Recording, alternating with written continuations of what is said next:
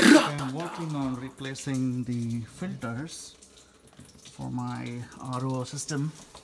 First thing first, turn off the water wall. Mount this unit from the wall and drain the water completely. Okay, so the water is completely drained now. Fine. So I think one of the tricky part is how do you remove these things, right? You just have to press. Let me show you closely. You have to press the wall inside and then pull the pipe backwards, right? You need both the hands to do that. Okay, one hand pulling it down and the other hand to pull the pipe backwards. Okay, that's how you have to remove it. There you go, and that's how it is. Yeah, I'm going to replace one filter at a time because the connections are pretty complicated. I don't want to redo everything, so that's why I'm taking one at a time. So I'm taking the first part of it. Oh my god, there's a lot of water. So I finally removed the post carbon filter. Okay, I'm going to replace the filter with this new one. Okay, how do I do that? So this one is particularly, just have to remove your L joints and the T joints or whatever joints you have and put it back to this new filter, right? It's not like this whole piece is disposable. Okay, removing these is also same. You need to just push it down. The adapter can come out pretty easily. So that's one side of it. The other side, you have a lock. Of course, the lock, you need to just remove the lock first and push it downwards and rip it off. Okay, that's pretty easy. But this will go to the two faucet side. Okay, so the old one has a clear indication of two faucet and two tank, but my new filter did not come with those markings, right? So that's pretty hard. So the clue I'm taking here is the flow of water, right? If I put this together, we can hold this together like this. Okay, if you see that there is a flow, I'm using this flow and taking the marking two faucet and two tank. Okay, there you go. I wrote it with my hand so that when I fix the whole system, I don't want to mess it up. Okay, great. So towards the tank, I have this L joint. I'm just putting it. It's pretty easy to fix these. This is the good part of these things. I can just place it like that, and of course put the lock back, right? So the lock is going to put it intact. That's it I need to do, and of course the other side as well. So as I said, I'm going to do one filter at a time. So now this is done, I'm going to fix it back, right?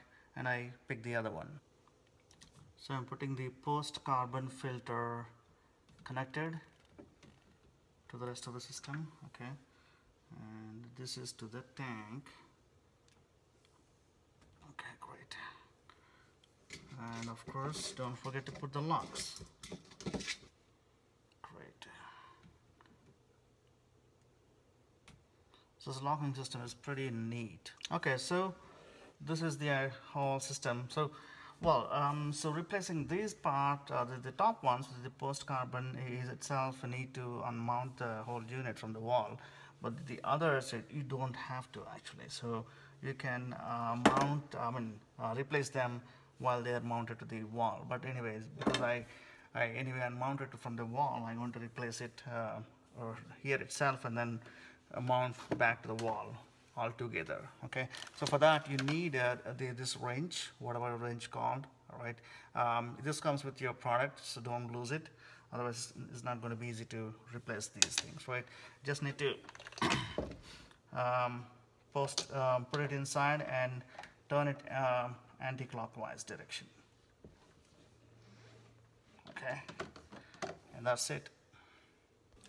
Yeah, I think there's a lot of water that's going to come out of it once I open it.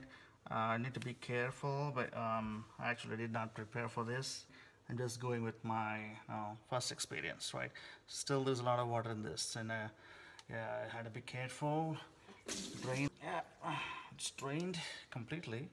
So I cleaned the whole interior part of this mount using the detergent and with hand, of course. Probably you could also do a dishwash cleaner as well. I'm opening the new filter. So yeah, one of the other thing I noticed is, this one is saying it's a post carbon, but this one, the filter doesn't say post carbon, just say carbon. But I'm guessing this is the right filter for this because the old one looks like this, and also the color matches, right? I think that's the, I don't know why the heck they mentioned it as post carbon. They could have just put post carbon here, right? Okay, so I think that's it. And I don't know which side comes top and which side comes bottom, but I think both sides look same, so it doesn't matter, I believe. I'm just okay, putting this inside the post carbon, and hope it is sitting properly. I think so. Yep. Okay, and fixing it back. Okay, make sure you're going to rotate this in the clockwise direction, because we opened it anti-clockwise, obviously, right? Yeah, I'm going to tighten it later. Okay, and we go to the next one.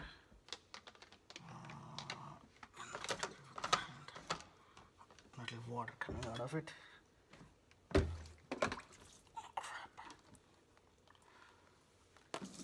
crap. Okay, good. So I'm going to take a pause and going to clean it up and come back. Okay, so now I cleaned it up, and the new filter is here. Again, this doesn't indicate which way it should be pointing, upwards or downwards, right? So I just discovered with the old one is that you need to put the way the label is, right? So the label is top right and top bottom. So you just have to put the filter right in the same direction. But of course, before you do that, you need to remove the plastic. Okay, so plastic is removed and just place it straight downwards. Perfect. And put it back.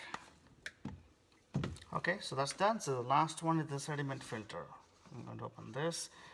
As usual, there'll be some water coming out of this. Yep. Got to be careful. Don't want to drain the whole water here because this is not a water resistant platform here.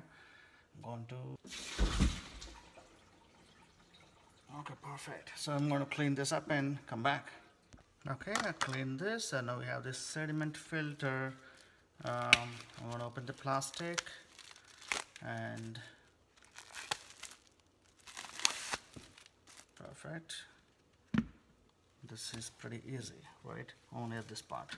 But replacing the entire filter is not easy part, right? So now that I don't have any water, I can actually put it on the floor and fix it pretty easily. So now there's no water, that's fine. Great. So now just the last part, I'm going to tighten them all. Make sure you tighten it properly, otherwise it's going to leak. Yeah, for some reason the pre-carbon is pretty tight. That's tight enough.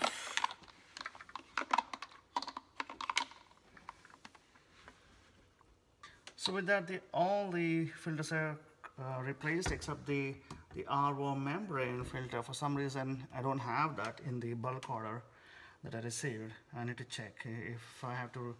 Probably I have to replace that later time. But for now, I think I replaced everything, and I'll make all connections and make sure there are no leakages, and we'll mount back to the wall. So the red is the feed. If you see the two feed, this is where your input of the water comes in. So that's the red line that goes here. Okay. So this is connected, and this is the drain pipe. Will go back to the like a drainage after filtration. So the yellow one is to the tank. As we know, this is already marked as to tank. Hope you can see. I'm going to put this to the tank. I think that's it.